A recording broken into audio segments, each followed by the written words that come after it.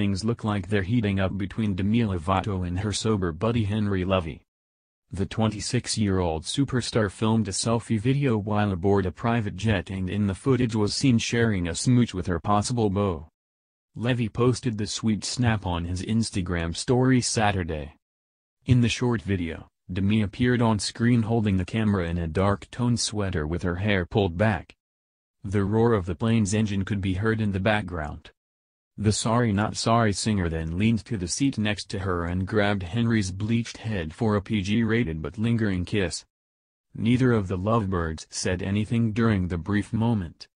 This appears to be the most public display of the couple's burgeoning relationship thus far. Earlier this week, a source told Us Weekly that the songbird was falling head over heels for the enfant riches, the Prime's designer. His company's name translates from French to English as depressed rich children. She's happy, healthy, sober, eating well and working out religiously, an insider said.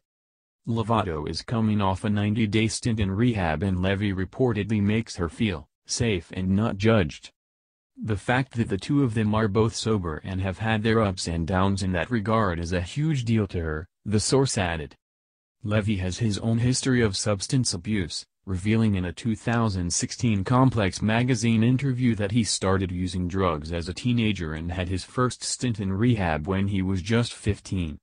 Since Demi's return from rehab, she and Henry have been spending a fair amount of time together. Earlier in December, the duo were spotted together going for a drive and a stroll in Beverly Hills. And, prior to that, cameras snapped them kissing after a romantic dinner at swanky sushi spot Nobu in Malibu.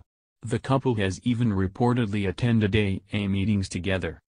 Demi has been laser-focused on her sobriety recently, which she admitted to a source close to her has been hard this time around. The hitmaker had a harrowing brush with death in July when she overdosed in her Los Angeles home.